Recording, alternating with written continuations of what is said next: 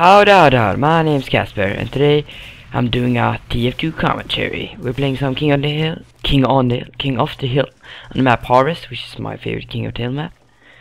King of the Hill still. And today's topic is going ham.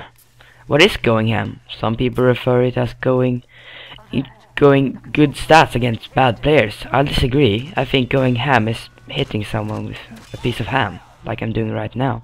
And you know, everybody has their own opinions, and I totally accept that. And if you're wondering how I got the ham, you get it for pre-ordering Don't Starve. So I pretty much have a genuine ham shank, that's what it's called, and the Wilson weave, which you're gonna see when I drink it.